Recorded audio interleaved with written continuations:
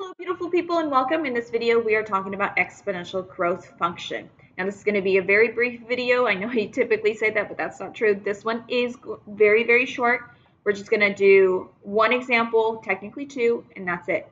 All right. Exponential growth is just what it sounds like. You are growing exponentially. So this is a variable in the exponent spot, and we are not linear. This is not a rise over run type of situation. This is a curve, as we're going to see later in our graphing of exponential functions. So this is just kind of like an introduction. So exponential growth, here's your formula, is very similar to geometric sequences. So your A, think of it as your A sub 1. Your A is your initial amount.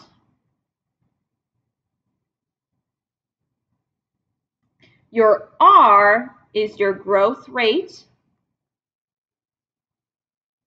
And T is your time in years. That's pretty much it. Let's go ahead and start with an example. So let's say you start at a bank with $500. So you go to the bank, doesn't matter what bank, you put in $500. This is imaginary. And the interest on that account is 8% every year. So it accrues interest. The interest is calculated on that account every year of that $500. Write an equation. So let's go and write the equation. Start out with your formula. Y equals A times 1 plus R to the T power. So your Y is just your equation. You can write f of x if you choose. A sub 1 is your initial amount. So you start out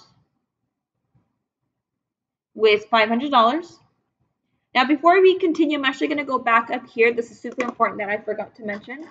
Your growth rate needs to be converted from not being a fraction. So your R is not a I think it's a fraction. It's not a percent. So you need to convert to a decimal. So for example, the rate, so how interest is accrued, like the percent of it. So in this case, 8%. So you're going to convert that to a decimal. So here's 8%. To convert this to a decimal, place a decimal at the end and do 2 spots to the left. So I have 0.08 as my rate. So I have 1 plus 0.08. And my T is every year. Now, because we don't have like the actual year, we don't know how many years, it's just going to be T or your variable if you want X. That's it. We just need to simplify. Y is equal to 500. This is 1.08 to the T power. And you are done. That's it. That's your equation. So the beginning amount is how much you're starting with.